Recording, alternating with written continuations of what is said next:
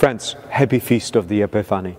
This is a Sunday when we remind ourselves that there were kingmakers, the Magi, probably 10 or 15 of them, that arrived between 1 and 2 years after the birth of Jesus. They came to proclaim Jesus to be the King, and by offering their gifts and honoring Him with their own homage, it's very clear that they acknowledge Jesus to be the King.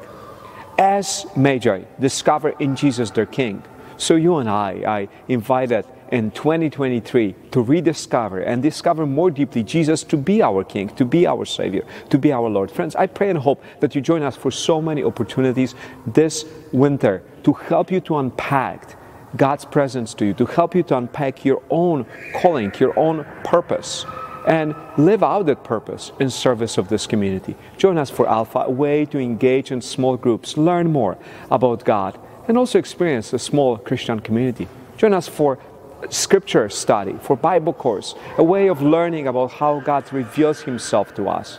I invite you with all my heart to consider joining us for so many opportunities in which we want to accompany you in unpacking God's presence to you and therefore your own purpose as a follower of Jesus. May God bless you and happy Feast of the Epiphany.